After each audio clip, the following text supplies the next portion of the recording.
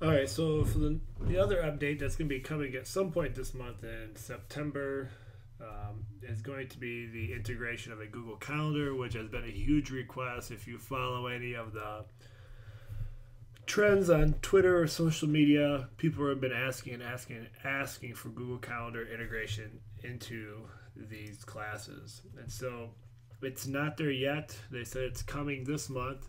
Where I think it's going to be based on what I've read online is when you go to click your teacher tab, these three horizontal bars up here, it's going to actually show underneath the home page. It's going to show up underneath here. So teaching is all your assignments and all your classes, obviously. And right up here, underneath classes, is where the calendar is going to be. And what the calendar is going to show, it's actually, I don't know if I can, let me see if I can show you this. I saw this on a website, so I'll just share this with you and give you the link and the resources. Um, as you can see here, this is kind of what it's going to look like. You can see right there is where the calendar is going to be. And it's going to create a calendar, as it says, for each class. And it's going to show you assignments and due dates.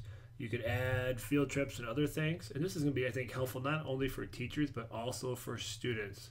And so it's kind of a built-in function. It just seems kind of like a no-brainer, really.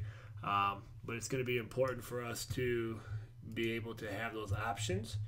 If we're going to be continue to use the Google Classroom, and if other teachers are using Classroom, it's just really going to help organize kids. And it becomes really an online assignment notebook for them that's just built in. It's not more work for teachers, and it's not more work for students, because as we add assignments and questions and post, boom, it just automatically updates, which is going to be pretty powerful. So unfortunately, I can't show you how that works and what that looks like yet. As soon as we get that release and it launches, I will obviously make another video, but just to talk about it here a little bit to give you an idea of what's coming your way, because I think it's going to be very, very powerful, and many people are excited for this feature.